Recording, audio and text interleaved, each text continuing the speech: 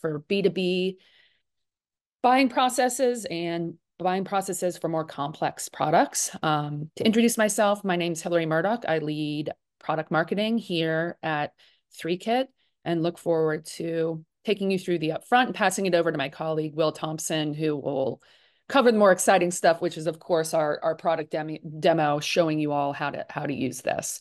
So we'll get started. We'll walk through the buying journey for complex products today and some of the issues that exist therein. Talk about Threekit Visual Discovery, Threekit Discovery AI to help solve these problems. Go through some demos and some of the benefits and results that we're seeing from the implementations that we've already done. And we'll have plenty of time at the end for question and answer. If you want throughout the presentation, go ahead and pop in chat. You can ask some questions there. We'll answer them along the way or wait till the end and answer them at that time. So first, the problem we're solving here. Buying high-value, complex products is incredibly complicated. We're talking differing processes depending on what the product is. We're talking lots of different stakeholders and having the ability to bring others into the buying process. And what we're finding is that buyers are under-supported, so they don't have the education perhaps and the guidance to make good decisions or make sound decisions with confidence about what they're buying, again, for something that is relatively high value. They're also incredibly overwhelmed. And that's what this image that we put together is meant to represent. It might not be exactly how every complex product purchase goes, but it shows a lot of the barriers. It shows a lot of the complication that exists when you're trying to buy a complex product. And we eyed this as something that both our customers and prospects coming in were expressing to us. So we knew it was a really important issue to solve. And complicating this is the fact that most B2B buyers or buyers of complex products want to explore without assistance. They don't necessarily want to decide they need to buy something and want to call a salesperson that day and say, hey, walk me through this process. I don't know very much. I need your help. They want to treat it almost as if it's an e-commerce buy, right? We're all consumers at heart. We've all been trained how to shop online. And that's the same kind of behavior that B2B buyers want to demonstrate for these kind of purchases. The problem is it's not set up for that. And we've been relying on salespeople for far too long. We've come to the point where buyers just don't want to deal with salespeople. So how can we solve that problem? There's what we call a guidance gap between, say, arriving at a site and actually making a purchase. When it comes to inspiration, most buyers are getting that off your site, off a brand site, right? We're talking social networks. We're talking looking up videos on YouTube to get education, going to Reddit boards and asking questions and getting really reliable responses there, or going on a Pinterest or a Houzz to be able to actually visualize what they want. And then at the end here, there's purchase, right? With the help of sales or even a direct transaction online. That's an issue that's kind of been solved. It's this in-between part where buyers really need education and guidance when they're exploring to understand your product, when they're getting to the point where they want to select the right product. That's a gap that exists where, again, they don't want to deal with the salesperson, but they don't have enough guidance to do it on their own.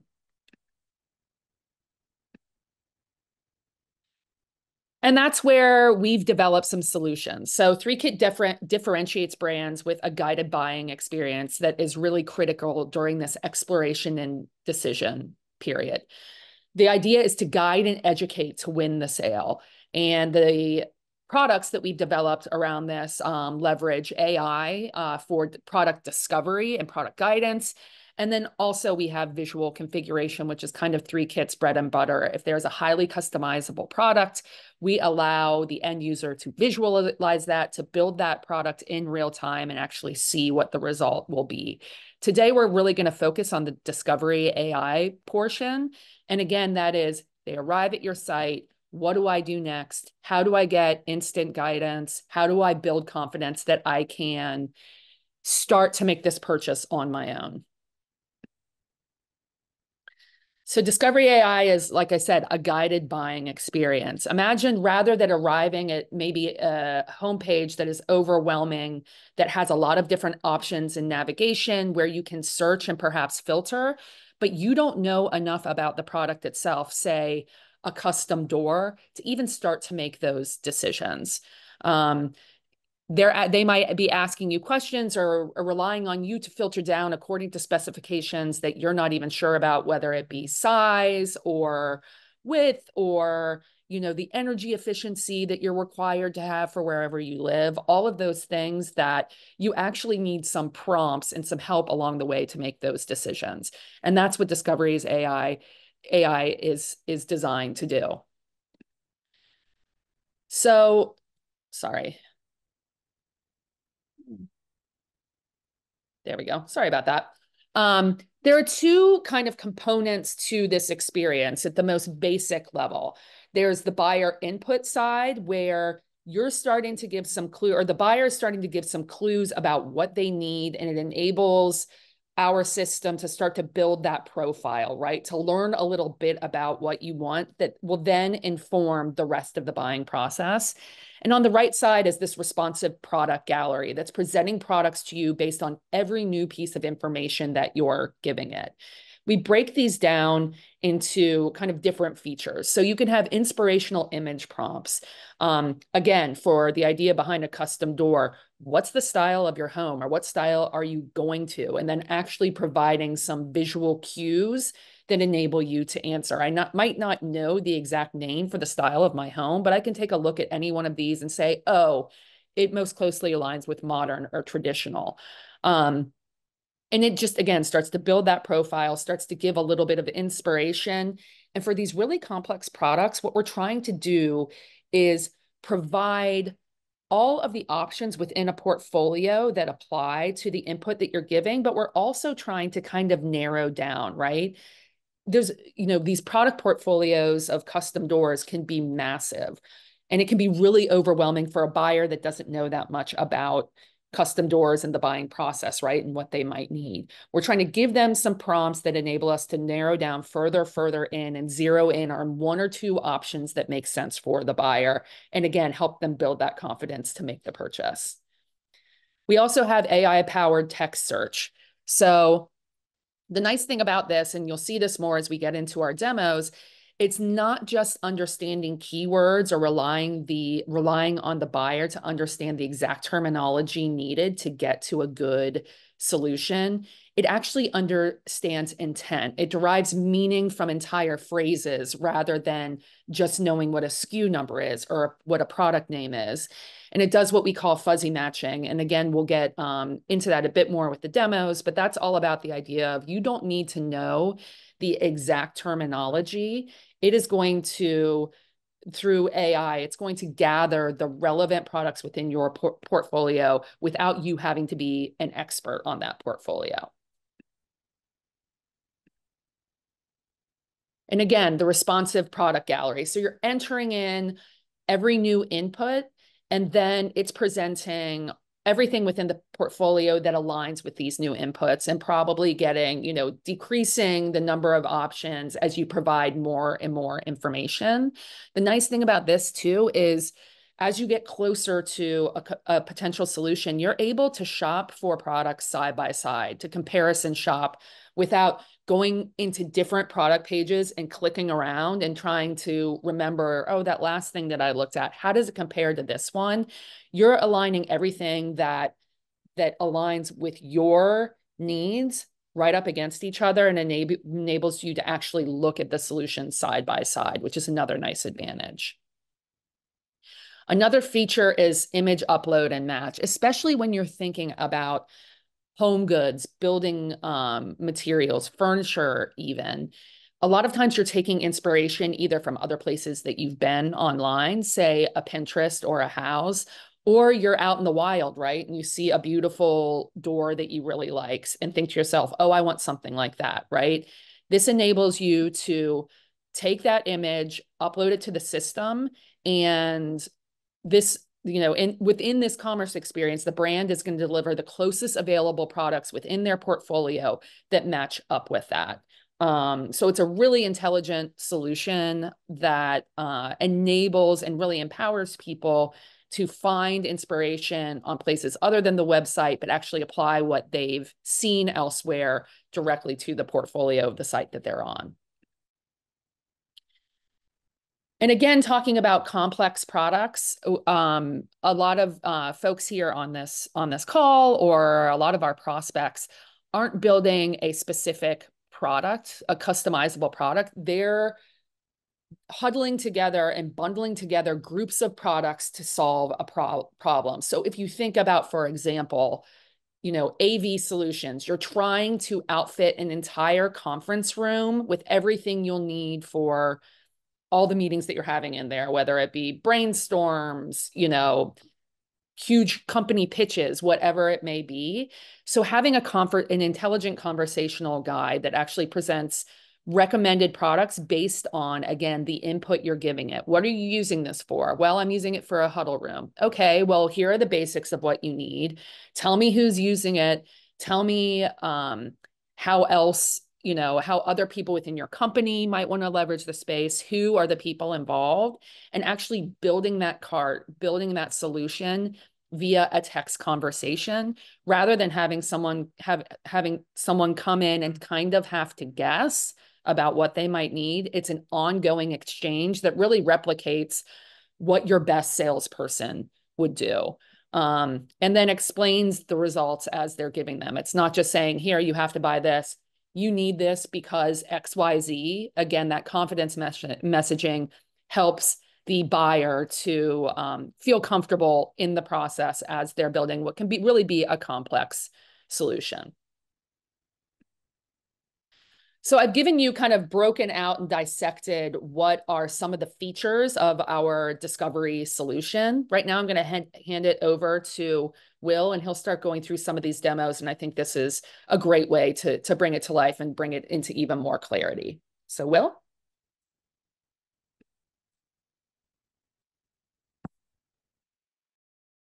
Thank you, Hillary. I don't seem to have permissions for my video, so I'm sorry, everybody. You have to look at my outdated thumbnail where I had my nice mullets. I'm going to show two demos today, two different flavors of these visual discovery utilities. So let's begin with me attempting to share my screen, if I can figure this out.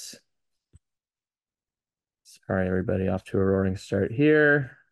Okay, I promise this is not my first time sharing a screen. Great. So before I jump to this demo, I kind of wanted to set the scene and tell you what the experience of shopping for a door for this brand is today. So to kind of set the scene a little bit, users that land on this door manufacturer's site, they're not looking to add a door to cart, right? This is not a direct sale experience. You're not going to purchase the door on the e-commerce site. The buyers are making an emotional decision. They're trying to determine if this brand has a style that is right for them, if the doors have features that match their lifestyle or their climate. And they're just really trying to see if this brand is right for them. Because the next step in that buying journey is to invite a dealer or a sales representative into their home. And that's a high consideration motion, especially for people in the world today that are less likely or less excited, so to speak, to reach out to a sales rep. So in order for them to get that confidence today, they have to land on this website. They download this brochure, which has probably 120 pages of content. They read the brochure. Then they go to the commerce site and they scroll through the page, and they are faced with thousands and thousands of potential options that may or may not match. They open a product, a PDP, and they have to cross-reference the brochure that they've downloaded to the door that they think they've selected to see which one is right. And it puts a lot of work onto the buyer. So our goal here is not to, add to cart and check out with a door. This is to show homeowners that this door brand has doors that are right for them. So when we start with this, exploratory experience, we're faced immediately with door recommendations. We're starting off with a good foot forward. We want buyers that are on this site to be presented with options right away. And at any moment, they can eject if they see anything that they like. So like Hillary mentioned earlier, we have the ability to, prompt or query directly into the system. And I can be as fuzzy, I can be as subjective as I want. I can say something like, I'm a new homeowner living in a Chicago bungalow, famous architecture around here. And I want to modernize my front door, right? So it's something as um, fuzzy as that will yield me product recommendations, and it yields me, as many recommendations as I want. And in this case, I believe it's up to 20. Um, and we didn't want to just show one or two recommendations with these experiences. We wanted to kind of channel a social media type experience where, if you land on Instagram and you see 100 things in 30 seconds, you don't really mind because the algorithm is so tuned to the content that you prefer. We're trying to match that here as well. Give a lot, but don't overwhelm. Make it easy to compare and contrast these options that are presented to me while providing really, really pointed and really powerful recommendations. So I'm going to refresh and start with a different option here. So I can go to the Inspire Me section. And like Hillary was saying, we're presenting the buyer with some guided inputs. This is a way for them to, not have to custom prompt. We found that if, users aren't really sure what they're looking for, just giving them the ability to click, point and click and just kind of get recommendations as they go through the experience is a really great way just to make it easy. Clicking is a very intuitive, motion for shoppers online. So we wanted to make sure that we gave users an option to do that. Um, so there's a good balance to strike too in these experiences. There's the fuzzy search like Hillary was mentioning, something very subjective like I live in a Chicago bungalow. I want to modernize my house. Not necessarily want a modern door. That's a very fuzzy search. There are features that exist in this catalog, for example, privacy level.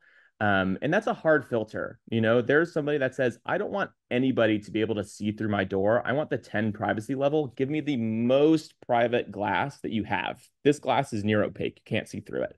This is not a fuzzy filter. This is an attribute that exists in the product definition, and we want to latch onto it. So it's a very fine balance to strike between what is a non-negotiable hard filter and what is a more fuzzy and semantic search. And it's a collaborative experience that we have with a client. For example, an apparel client, if I'm going through a visual discovery looking for an outfit, the things that matter most to me are probably going to be size. Show me a really cool shirt that I'm not sure I would have picked on my own, but make sure it fits me. If it doesn't fit me, I'm definitely not going to go ahead and buy that shirt, right? So that's what a guided experience can look like. And I'm just refreshing here to clear the palette a little bit. Those answers build upon each other. So I just wanted to start with a clean slate for this next feature. And Hillary mentioned this earlier. We have the photo upload ability. Oops, I'm on the wrong folder here. Door demo. Let's go. And here I can select an image. So there's this bright yellow wall with a red door. Um, and these are some types of middleware, so to speak, that you can kind of include in these experiences. So when I hit go on this button, which I'll do in a second, this image is going to be provided to an LLM, which will then describe what's in this image. And then we parse out what the important things are in that image to get a recommendation from. So in this example, you can get a suggestion based on the door in this image, or you can get a suggestion based on the wall. So that will be two different recommendations, right? Do you want a door that fits well on this bright yellow exterior? Or do you want a door that has the features that are in this image, wooden, no glass handles, things like that? So at these points, when there's kind of an LLM interaction, you can kind of guide and create the prompts or extrapolate important information that makes sense for this particular experience or what's right for your product line. So there's a lot of control that you have with these experiences. So I'm going to get a recommendation based on the wall. So right now there's an LLM. It's reading this image. It's kind of deciphering what's inside of it. It's going to query for our product catalog for things that may match on that wall. And here's what the recommendation said. The image shows a red door set in a yellow wall. The door has a keypad, lock, and a handle. Based on the wall of this image, here are some suggestions that may fit well. And you can see that there's a variety of pretty light doors here because that's kind of what we decided to decipher from that image. But again, you can really raise certain or you can extrapolate really specific bits of information. And that'll make a little bit more sense in the next demo that I'm showcasing. So this one is visual discovery, Threekit Discovery AI. But the flavor is a little bit different on this one. Previously in that door example, the client was wanting to surface product recommendation, and our product catalog in that case was thousands and thousands of doors. This is one of our clients that does dental operatories. They manufacture the equipment and the furniture that's in this room. And their configurator exists. You can see it right here, actually, to select the colors of this operatory. Um, so the difference between these catalogs is that, I'm not searching for, let's see if my internet's going to behave here today. I'm not searching for a complete operatory when I'm using this so-called color concierge. Sorry, folks, I'm going to give myself a refresh here. This is going live tomorrow, so I bet there's an engineer plugging in some things somewhere around here. So the difference between this experience and the last one is that we're not searching for, like a chair for this operatory, and we're certainly not searching for a door. We've created what we call a color concierge for this client. So our client was finding friction in allowing, dentists that were redesigning their operatories to select colors in an efficient way. If I go back to this, you'll see that there's quite a few options to select for colors. And it's good to provide all of this granular control to the buyer. It can also be a little overwhelming if you're not so sure about what the countertops versus cabinets versus stool versus floors might be. So we came up with a solution with our client ADEC to kind of streamline that process. And we call it the color concierge. So again, let's just start with one of these pre-selected, let's say Scandinavian comfort. So again, what this middleware now is doing is extrapolating information from this query, Scandinavian comfort. So this is a little bit in the weeds for semantic search, but I'm just going to go there for a moment.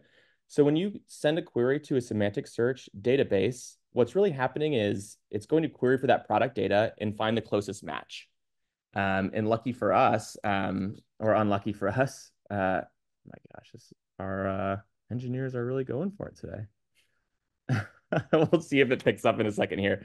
So it's going to find the closest match to that query, right? So for an apparel example, you can say, there we go. I'm looking for an outfit for a yacht party. Here's a boat shoe. Here's a breathable wicking fabric in case it's warm or you get a little splash on the water, right? That semantic search is finding the closest match to your query. The difference here is that we're not looking for product data that matches Scandinavian comfort. We want to extract colors from this, right? So we can read more, and it'll kind of describe the colors that it's extrapolated. So when this query goes to the semantic search, it's actually, again, hitting that LLM middleware that we've created, much like that photo upload. And what we're saying is when you get this query of Scandinavian comfort, extrapolate colors that make sense based on this, based on this query. So if it's Scandinavia, pull from your knowledge base of what colors maybe match that region. Another example would be Halloween themed. This is actually exactly how we discovered this little nuance with this client is that when you would type in Halloween themed, it would go and find the closest match. And they happen to have a fabric called Autumn Harvest. It didn't feel very Halloweeny. It felt more earthy, not so much black, orange, and purple. But from a semantic search perspective, Autumn Harvest was about as close to Halloween as you could get on that catalog. So that got us to think, oh, okay, so there's a point here where we have to extrapolate information. So when you hear Halloween, think orange, think black, think spooky. This is the kind of control that you can have over the middleware. And again, I want to point this out because the products that are being positioned on this discovery example are color swatches for products. They are not complete products. So it's just a different flavor of the visual discovery AI utility. And this one even has, more of a unique twist on it in that it connects directly to an existing Threekit configurator. So it's a really unique implementation overall, and something that's very interesting for our client of, positioning colors for their operatories. But this has been a really great exercise with our client. And again, one last thing I wanted to point out here are the confidence messages based on these recommendations, right? We found that with these experiences, no matter how intelligent the application is, if you are kind of presented a selection of products or colors or whatever the end result is, it doesn't always feel like there's something, quote unquote, intelligent or artificially intelligent or, particularly exciting happening. The user is faced with, I feel like I've just been presented things based on a filter. How am I really sure that this is a right recommendation for me? And these confidence messages really, really drive the point home. The deep black and gray tones of the grandiose grid creates a modern, edgy look. These messages, again, you have complete control over with the LLM. You can prompt and say, elaborate on point A or B, or my client will probably be more interested in this part of the product recommendations, or make sure that this confidence message includes a part of their query so they really know that we're listening. There's a lot of flexibility that we have here, but we found that the confidence message really, really does do what it sounds like, and make the end user confident that these selections are correct. You really want to provide a recommendation, tell them why this recommendation is really powerful for them, so then they can be confident that I'm going to add to cart, I'm going to get the consultation, I'm going to invite this person into my home and continue with my buying journey. So those are the two demos I wanted to show you today. Thankfully, our engineers seem to stop working on this for a minute here, so we got some configurations changing, but this will be going live, so I'm sure there'll be some co-marketing about this in the future, but I will hand this back over to Hillary to complete the webinar. Thank you, Will. Let me bring it up. There we go. Um, as is our goal with any of our implementations or using features like Discovery AI, it's all about actually making a difference to the bottom line, right? So in early results, we're seeing really, really strong ROI from executions like this. Increased conversion rates. You can see how when you sell a complex product, if buyers are easily overwhelmed, they're going to bounce. But if you provide the appropriate guidance, they are more likely to stay on site and wind up converting. Higher order value. When you're able to comparison shop or when you're getting suggestions, intelligent suggestions from the system about complementary products, that helps to build the cart. And then overall, just a better customer experience, reports of higher customer satisfaction, higher buyer satisfaction, and ultimately making a difference for the customer experience. Just some examples of customers of ours who've gotten a lot out of both visual configuration and discovery. You'll see across the board here, we have Ulrich Barnes, which builds highly bespoke, highly customized backyard sheds and barns that have high levels of configuration and complexity. They saw over 290% of increase in orders in the first 60 days that they went live with us. Lovesac, whose entire business is built on configurable sofas and sectionals. And as this entire category has really gone hard towards customization, Lovesac has been the one leading the way, and they've been able to increase their cart value. And then finally, Tailored Brands, which is actually the master brand of Men's Warehouse and a few other custom suit companies, 30% increase in average order value as well. So across the board, you see high levels of complexity, high levels of configuration, and bringing an experience to the website that actually guides customers through and gives them confidence without the help of a salesperson. Just to give an overview of kind of the broad spectrum of our customers and clientele, everything from the retail space to furniture, luxury, doors and windows. And then you saw Will bring to life a great demo that lives in kind of the dentistry and medical supply space. So again, we don't try to limit ourselves by category or vertical as much as it is by we help companies with complex products bring those online and enable those companies to sell 100% of their product portfolio where they were not able to do that before. And that's kind of our bread and butter, and building Discovery AI into our product was just a natural next step for us. So we hope that you got a lot out of this today. We would love to continue the conversation. We'll be following up with each and every one of you. And if there are any questions, I'll take a look. We can take those at this time. Nothing in the Q&A or one question in the chat. Will, where do you start when with a project like this? You're bringing all of your portfolio to bear. How do you think about what is needed on the brand side? Yeah, I'm just going to share your mic so we don't have to swap back Sure. and forth on the mute there.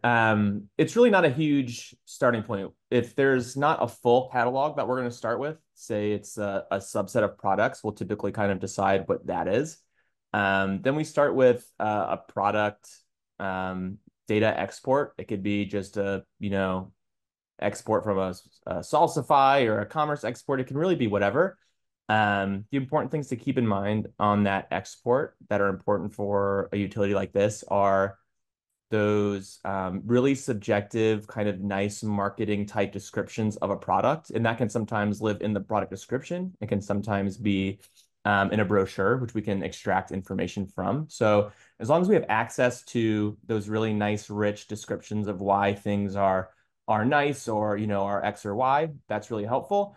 And then, of course, those non-negotiable hard filters. So if there's things like a privacy level or a size or a SKU or a price or some things like that, that may be really important to a consideration that may not fit into that fuzzy category. That's also really important to keep in mind. Once we have kind of a, product selection set or a catalog subset selected and some product information, we'll have typically been ideating on what that experience could look like, whether it's a visual, a discovery AI utility, or if it's a concierge type utility with a question and answer back and forth. That'll kind of have been decided. And then we kind of spin up a live data prototype. So we could say this is kind of what that experience could look like or feel like, really, because it's kind of a back and forth like testing of, do these recommendations feel right based on the query, right? So going back to that ADEC example of when I type Halloween, I would actually expect to see these colors. So it's a collaborative exercise with the client, because who knows products better than the manufacturer or whoever's, engaging with us. So that's kind of it at a high level of select the products, narrow down what this experience could feel like. And then it's the live data prototype of, do these recommendations make sense? How does the confidence message feel? And then we kind of go from there. So I think those are the most important things to keep in mind. Great. One other question here. Can you share the recording of this? Yes, absolutely. We will be in short order reaching out to you, sharing this recording. Um, what is typically a natural next step is having a kind of a deeper briefing from our team where we can get into your challenges, your specific category and products therein. And usually within that first conversation, we're starting to bring to light